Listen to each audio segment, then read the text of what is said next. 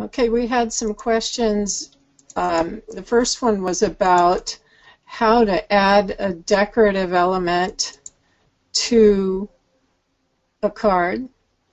So I played with it a little bit. I made this border, and then I added it to a card and just added some extra decorations. With that same border, I was able to create a round edge and add it to a card like this one, and modified it a little bit to make this one. You can do whatever you want. This is a card I actually cut out, several of them, so you can see that one simple little border design can do a lot of different things. So I did it all in Make the Cut, and I started with basic shapes, as I often do.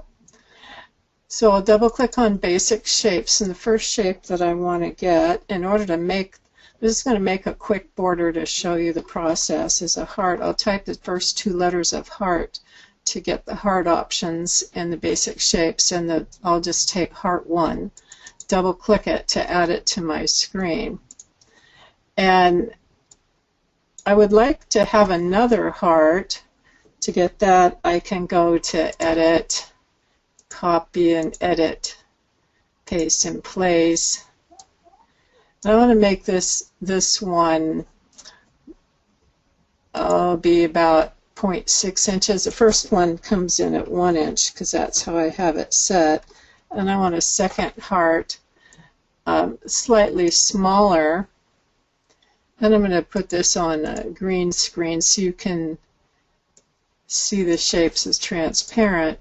Now what I'm going to do is stack these, type S with both selected, and it stacks them perfectly centered, and then move this center one down using my arrow keys because I want kind of this idea of a hollow heart. And then I'm going to take select the center heart and use Control and Shift and click to give me another one. So I want to join these two together to look at them the way they would look if I were to cut them by clicking on the join icon at the bottom of the screen.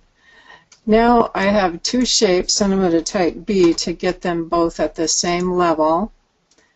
And I'm going to move this one over so it's slightly overlapped, and make a copy of each of these. Control Shift click gives me a copy, as well as going to the Edit, Copy and Paste in Place. So I have some shapes here that I can now duplicate. I select them and go to Edit, Duplicate, and I don't want any spaces between them. In fact, I want them to overlap, so I'm going to put a minus, because minus gives you an overlap, minus 0.1, I believe. Now I'm going to keep moving that spacing to make it a little bit less, because I want the left side to be even with the right side. So when I get it to looking about right, that will be good. Now I don't need 13 columns because my card's only going to have a height of 5.5 inches. I'm going to make an A2 card. So let's see how wide that is. It's pretty wide. I can work with that. What I want to do is make the beginning of this edge to be like the end. So I'm going to remove this little piece here. And then I'll be able to weld. But I'm not going to weld it yet. What I want to do is add some little dots. So I'll go to the basic shapes, and I get a circle. CI takes the circle, double click the circle, and while I'm here I think I'll grab a square, SQ. double click on that. So I have my circle and square over here.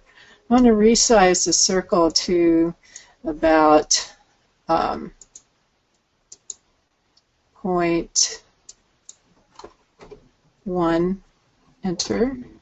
Just a small tiny circle. It could be bigger. Maybe I'll make it 0.15. You can make it whatever size you want, and I'll just put it kind of close. So what I'm doing is I'm making a border design. So I'm going to go to Edit and Duplicate. And we don't want these overlapping. I think I want them about 0.5 inches, about a ½ inch, and enough to where I get the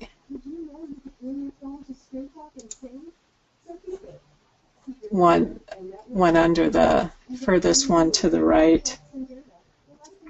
I could put them wherever I want. And then I'm going to add another little heart, and maybe I'll make it about a 0.1.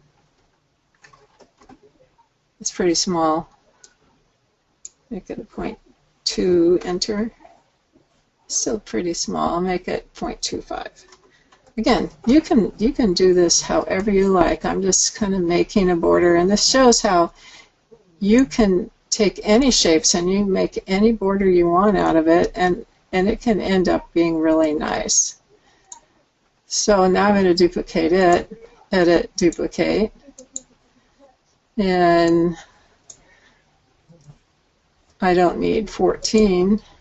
I'll reduce that down. That maybe should be okay.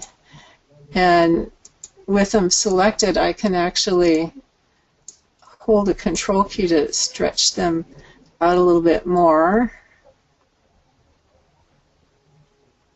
And I'm kind of putting them in the middle of the circles. I can grab a couple more. Control Shift click gives me a couple more. I could go back and undo to make sure they were perfectly aligned, but if you want to align them all, you can select them all and type B to align them to the bottom. And maybe I'll grab these and move them up a little bit more. Don't want them to run into the heart, so we'll move these down just a couple taps with the arrow key. Then I'm going to use this square here and line the left side of it up with the top of this heart up here when I've got it selected, and you can see that the dotted gray lines are lined up with the left edge here of this heart. And now I'm going to click and click again to get the straight sizing arrows. Maybe move it up a bit because you just want it to cover up these bottom shapes. So I'm making a border. And on the right side, I want the right edge again to line up with the right edge of that last heart. So now I have that the way I want. I'm going to go ahead and grab all the hearts and weld them together. Before I do, I'm going to grab a couple of these. Control Shift click. I didn't want that one. I'll hide that one for a second. I want a couple of these just to save off to the side. I'm always needing extra pieces if I need to undo something. And so it helps to keep a copy of everything that I've used in case I need to fix something after I've got it done and I don't like the way it looks. So try to get in the habit of keeping a copy. Now I'm selecting just the hearts and welding them. That looks good. Now I'm going to hold Shift and click the rectangle and weld it. So all the welding is done. Now what I want to do to complete the border is to see the openings where these shapes will make, and to do that I just click Join when I have them all selected. So now I have a border. And a border is a very valuable thing to have. You can find hundreds and hundreds of borders and edges in the Make the Cut gallery, which you get access to by clicking on this icon that looks like a tic-tac-toe board at the top of the screen. You click it and you can type in edges, you would find all Delight's edge designs that she's posted. 3 pages, about 27 different files. Or you can go back to refine the search and type in borders. You can find all kinds of borders if you don't feel like making one.